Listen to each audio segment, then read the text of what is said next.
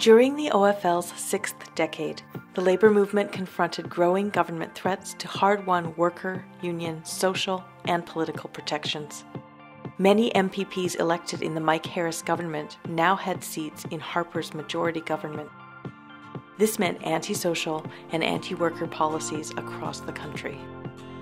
The OFL rallied against Premier McGuinty's unlawful Bill 115.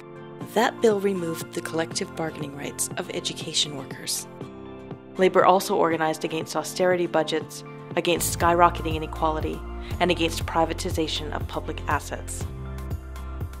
After the deaths of 4 Toronto workers and the critical injury of another when they fell from unsafe scaffolding in December of 2009, the OFL took the lead in saying enough is enough. This was a completely and totally preventable accident. We set about at that day and that time putting together a campaign that essentially said to the public and to the employers and even to workers, kill a worker, you go to jail. That has got to be the price that employers will pay for negligence in their workplaces that results in the deaths of workers. The Federation called for legal action in what would become one of the OFL's most tireless campaigns, Kill a Worker, Go to Jail. The OFL has not let this campaign falter, continuing to push for criminal investigations and full employer accountability every time a worker is killed on the job, even when justice takes years. A project manager at Metron was sentenced to prison for his role in the deaths that launched Kill a Worker, Go to Jail. OFL President Chris Buckley was there for the verdict. Strong message today. Strong message to every employer in the province that they better have a heads up. This accident did not need to happen. These deaths did not need to happen. And the judge has sent shivers down the spines of every employer in the province today. You're rightly so. Since 2015, the OFL has been at the forefront of reasserting workers' interests in the biggest government overhaul of its labour laws and employment standards in almost 30 years, the Changing Workplaces Review.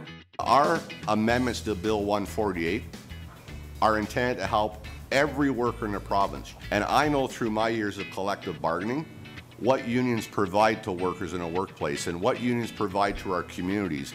The Federation continues to work with community, making sure the most vulnerable workers are heard.